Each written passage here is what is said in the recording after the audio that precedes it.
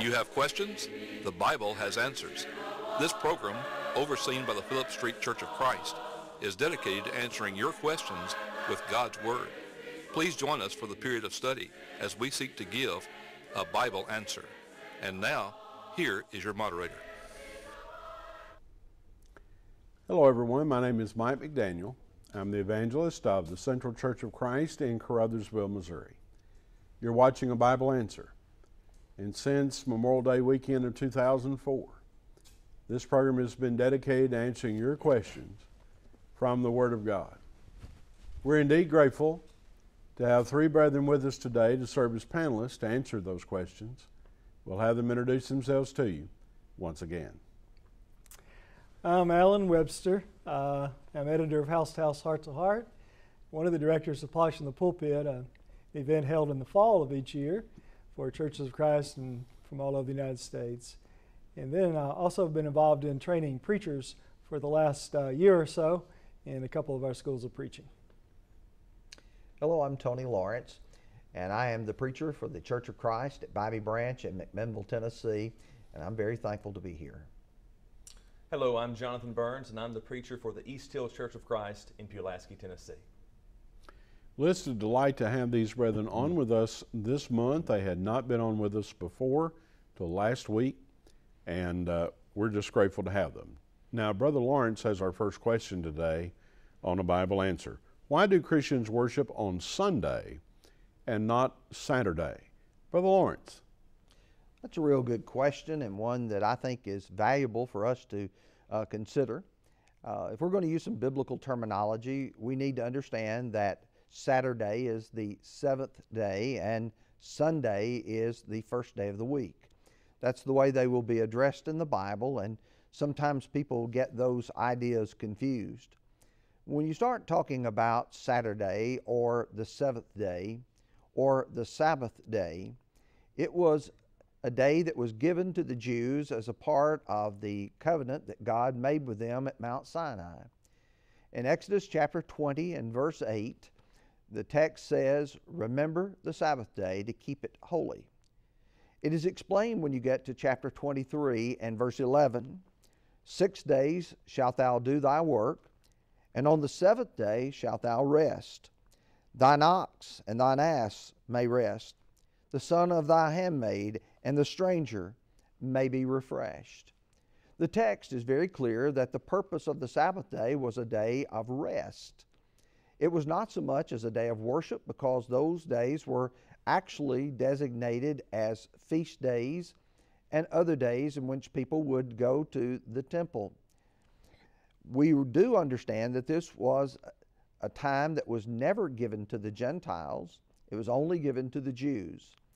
When one comes to the New Testament, the book of Colossians, as Paul was writing that predominantly Gentile congregation, he said to them in chapter 2, verses 16 and 17, "Let no man therefore judge you in meat or in drink or in respect of a holy day or a new moon or Sabbath days."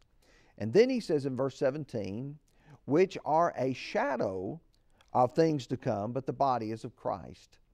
That means that these days were not to be used as judgment upon those who were Christians and those who were Gentiles.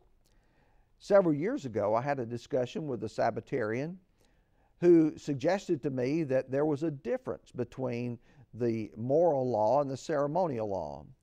And it was his contention that because the moral law was written on stones, that it was written with the finger of God, that it was to be permanent. And thus all the 10 Commandments were to be kept even throughout history and throughout time. And then I pointed him to what 2 Corinthians chapter 3 verse 7 says. He says, "But if the ministration of death written and engraved on stones." That means that what Paul was describing there in 2 Corinthians 3 was that which was going to pass away. And so the Old Testament system of worship was never to be particularly on the Sabbath day. That was a day of rest, but it also was not bound upon those who were Gentiles. But someone says, well, where was the change then to worship on the first day of the week? I'll point you to John chapter 4 when Jesus met the woman at the well. And she asked about where a person must worship. She said, "Our fathers said you ought to worship here in this mountain. The Jews say Jerusalem's where one ought to worship."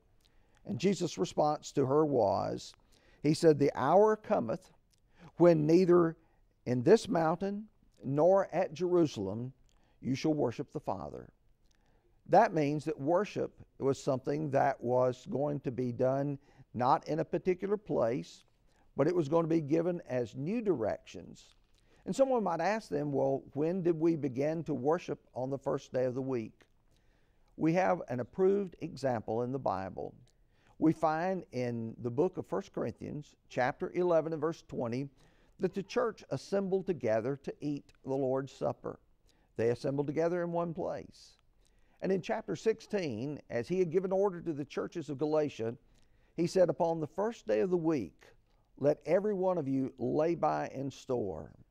So he ties together the assembly of partaking of the Lord's Supper and the giving of one's means and the income to be done on the first day of the week.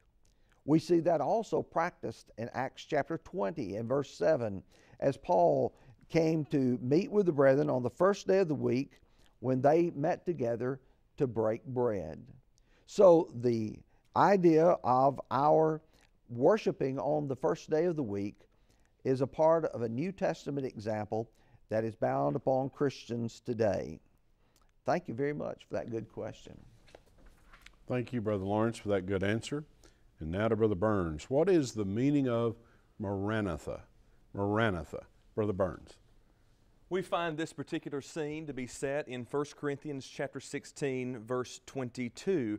And I'm going to read it a little different, but it reads this way. "If any man love not the Lord Jesus Christ, let him be accursed. Jesus has come," or "Jesus come." What we need to do is to evaluate the context of the ending of 1 Corinthians chapter 16. This, of course, is the ending chapter of the book of 1 Corinthians. We think about it as simply just chapter 16, but it is much more than that. This entire book is a book written to Christians. And if you'll read this particular letter written to the church at Corinth, you will find that they are much like us. They were people with problems. There has never been a time, except in the very early days of man, very, very early days of man, that there were not problems. And it did not take long for problems to come into this world. But as you read through this book, you'll find a variety of problems that Paul is addressing that these people need to come to reality with and change in their lives. And at the end of this chapter, you read this beginning at verse 19, "The churches of Asia salute you. Aquila and Priscilla salute much in the Lord with the churches in thy house. All the brethren greet you. Greet ye one another with a holy kiss. The salutation of me, Paul, with mine own hand." And thus, verse 22, the word at question. Then notice verses 23 and 24. "The grace of our Lord Jesus Christ be with you. My love be with you all in Christ Jesus. Amen." This is a word that is of great interest to us because of what's happening at this chapter. I like to look at the end of this chapter as an area to tell us it's time to get real. It's time to see what's been said, see what God has said, and make true application to our lives. I want to take us in two different directions at the meaning of this word and at the implication of this word here in verse 22. Of course, the word means in this scene, the Lord come or the Lord has come. Number one, we can understand the context of this word, meaning it's time to get it right because God has come. Judgment has been brought into this world. Jesus has died upon the cross, and thus the blood of Jesus is accessible for mankind today. The blood of Christ should tell us that we need to respond to the cause of Christ, to what Christ has done, to the sacrifice that has been made, and to what we can do. But number two, we need to recognize this word also is used in a variety of different ways as the Lord will come. Matter of fact, this is the way that this idea is expressed more in the New Testament in a variety of other verses.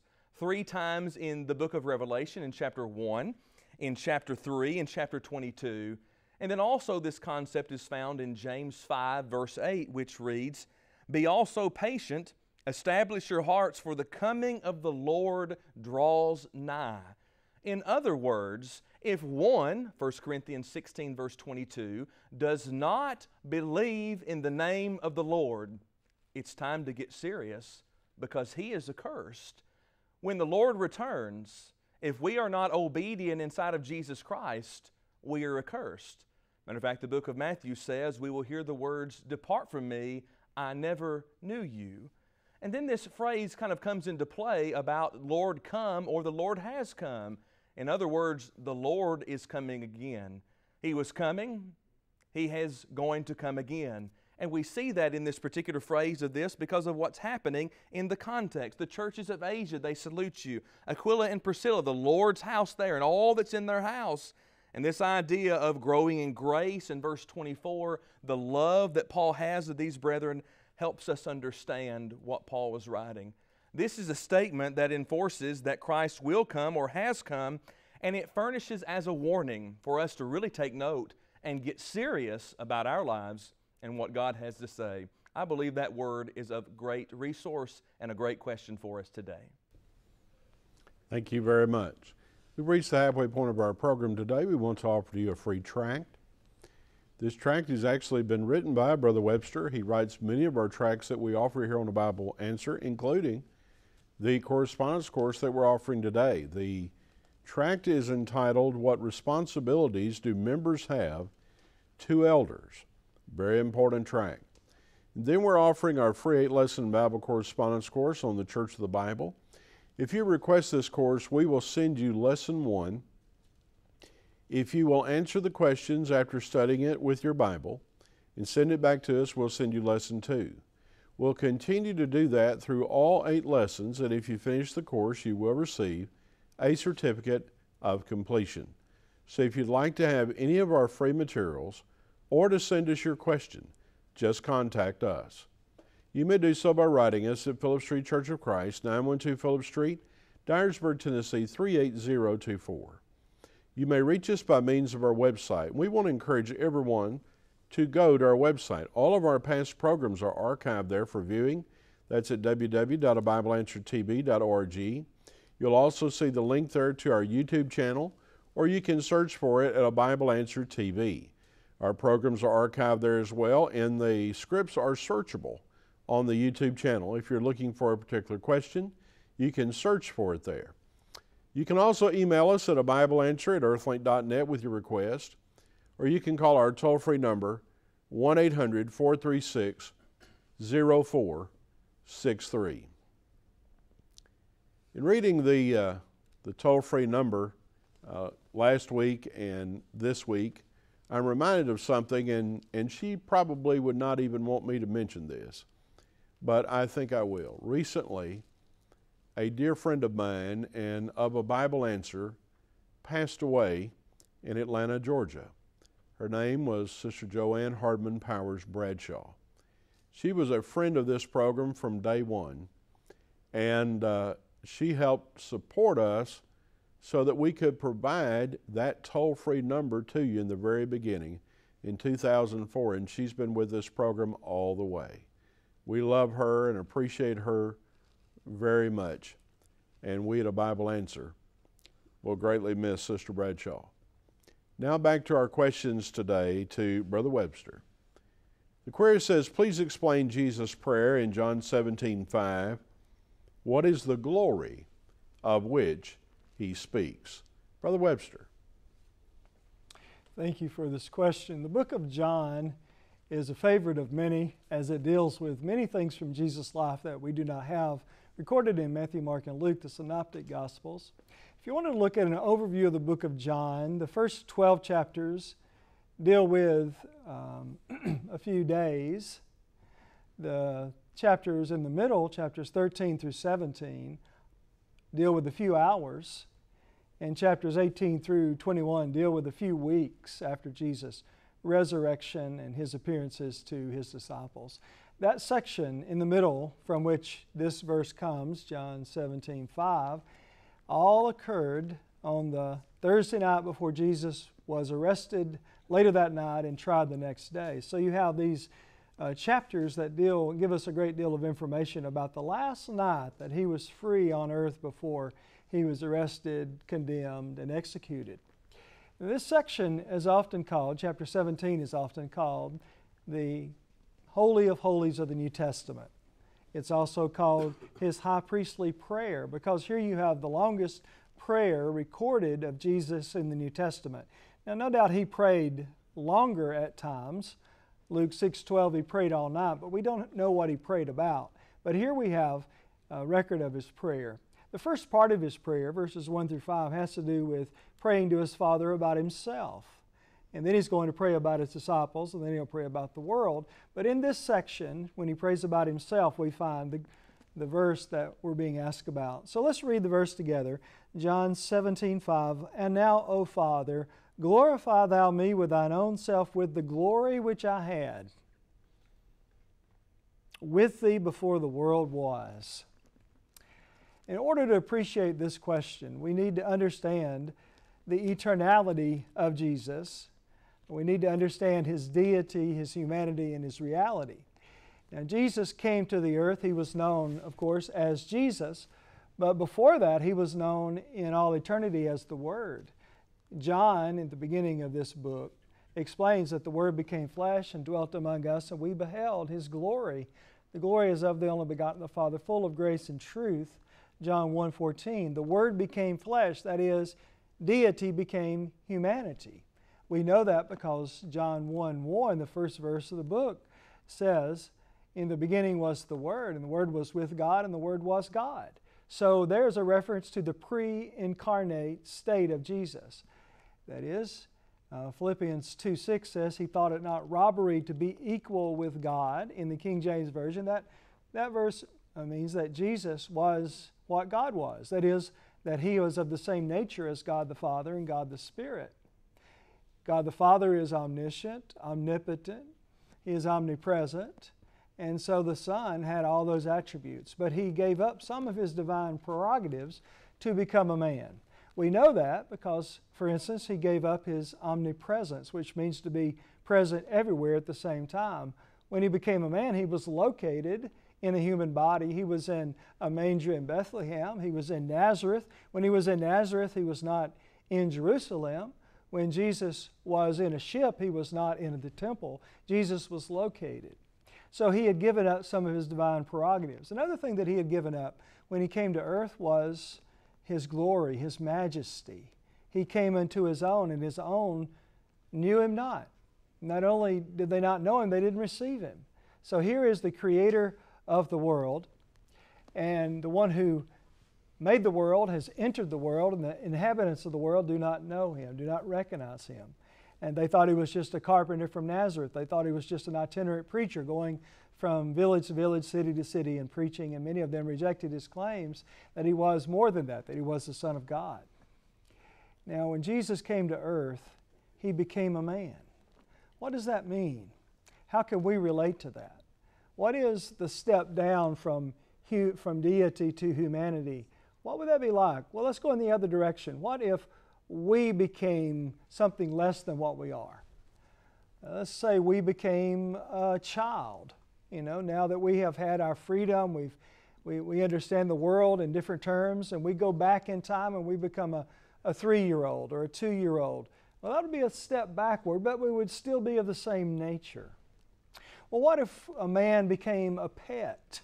We became a bird or a dog or a cat. That would be another step down, but nowhere near the same step down from deity to humanity. Maybe the closest that we could relate to would be if we became a roach or a spider, something that's despised, something that is limited in its ability to do the things that we are accustomed to doing. And yet that would not be the same step down anywhere near it as stepping down from heaven to earth, from deity to humanity. So Jesus gave up his glory. Now, what does that mean, though? We have a glimpse behind the curtain a couple of times. In Matthew 17, 1 through 5, at the Transfiguration, the Bible says that there were 3, Peter, James, and John, who were allowed to see Jesus, we might say, without his mask. His face shone as bright as the sun. His clothes were bright as the light, Matthew says. And so just for a moment they saw his real glory. If you go back to the Old Testament, in the day that King Uzziah died, Isaiah received a vision of God in his temple, and his train filled the temple. And there you have the cherubim who are praising God constantly, saying one to another, "Holy, holy, holy, Lord God Almighty." So they are giving the praises of God, and those were the praises of the Word as well as the Father. And he was used to having the praise of men, the praise of angels in his ears, but he came to earth and there was silence. They didn't know him. Or when they figured out who he was or who he claimed to be, there were the curses of men instead of the praises of angels. He gave all of that up that he might be able to be our Savior, to be one of us, to experience life as we live it, tempted in all points like as we are, yet without sin, Hebrews 4:15. Now, this is the last night before Jesus will be arrested, killed, and then ultimately ascend back to his Father. And you could say that Jesus is homesick on this night. He's thinking about what it used to be like. He's thinking about what he's about to step back into, and he's longing for it. He longs to be back of the glory that he had with his Father before he came to earth. And this verse helps us to appreciate, in a different way perhaps, what Jesus gave up that we might be saved. He gave up a lot for us. He did not come just for a day, for a visit. He didn't come just for a week, like we might go to camp or go on a mission trip somewhere, humanitarian aid trip. No, he came to be one of us and live for 3 decades, more than 3 decades among us, to show us how to live and then to die in our place. Thank you for the question. Well, thank you. That's such a thought-provoking and deep question, isn't it? And it brings to mind the words of 2 Corinthians chapter 8 and verse 9, "For you know the grace of our Lord Jesus Christ, that though he were rich," what all is involved in that? Beyond our mind to contemplate, isn't it? "Though he were rich, yet for your sakes he became poor, that ye through his poverty might be rich." What a powerful statement that is. To Brother Lawrence, what steps must be taken to go to heaven? Brother Lawrence. Well, this is the question I've been waiting for.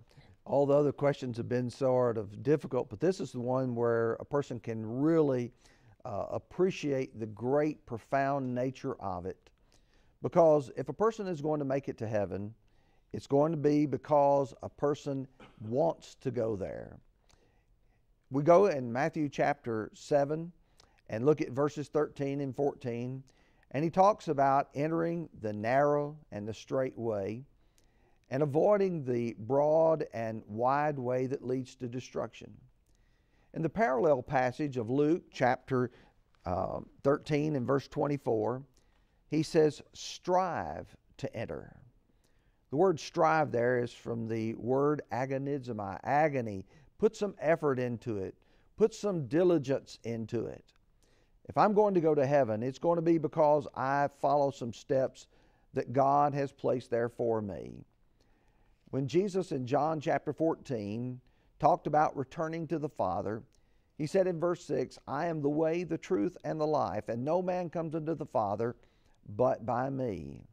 Notice that he says, "I am the way." There's only one way to heaven, and that is through our Lord Jesus Christ. And as we study through the Scriptures, we realize that there are several steps that one must take. And the best way that I can present that to someone is to take them to the book of Acts and to go through each of the accounts of conversion that are there.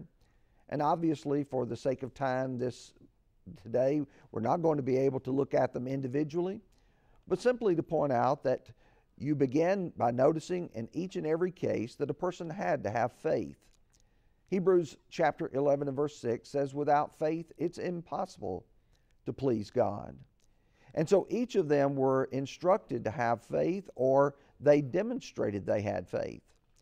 In Acts chapter 16, verses 30 and 31, the Philippian jailer was told to believe on the Lord Jesus Christ. From that, people were required to repent of their sins. That's something that Paul told the Athenians, in Acts chapter 17, verses 30 and 31. That's what Peter taught the people on the day of Pentecost in Acts chapter 2 and verse 38. When we read about the conversion of the eunuch in Acts chapter 8 and verse 37, he said, I believe that Jesus Christ is the Son of God. He made that good confession. He stated his belief and was doing exactly what the Lord taught that a man must do. And then to be baptized, to be immersed in water for the remission of sins. We can see that in such passages as Acts chapter 2, verse 38, or as Paul was told to do in Acts 22 and verse 16, and now why tarriest thou? Arise and be baptized, and wash away thy sins, calling on the name of the Lord.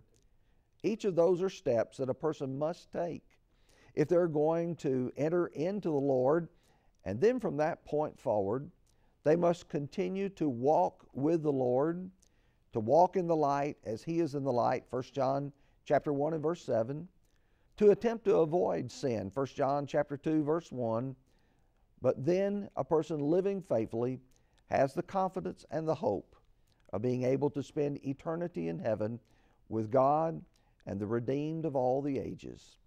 Thank you for that great question. Thank you very much to Brother Webster and Brother Lawrence, Brother Burns, for doing such a great job again today on a Bible answer. We appreciate their study. We appreciate their efforts so very much. You know, when I think about that last question, it's such an important question. I would just invite everybody, as he said, turning to the book of Acts. Why don't you just take a look at the cases of conversion in the book of Acts? And I did this one time. Make a chart. Make a chart of what occurs at each case of conversion. And friend, if you will do that in an honest way, you'll find out the gospel plan of salvation that Jesus has set forth, because it's readily apparent as you study each case of conversion in the book of Acts. I think you would be interested to see what steps are included in every case of conversion set forth. The fact of the matter is that one step that is often neglected, one step that is often said to be non-essential or unessential, is in fact there in every single case. Thanks so much for watching A Bible Answer, and remember, for your Bible questions, there's always a Bible answer. We would love to hear from you, our viewers.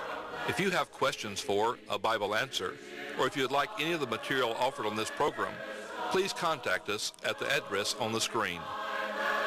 We appreciate all of our supporters, and we encourage you to worship with a faithful Church of Christ in your area.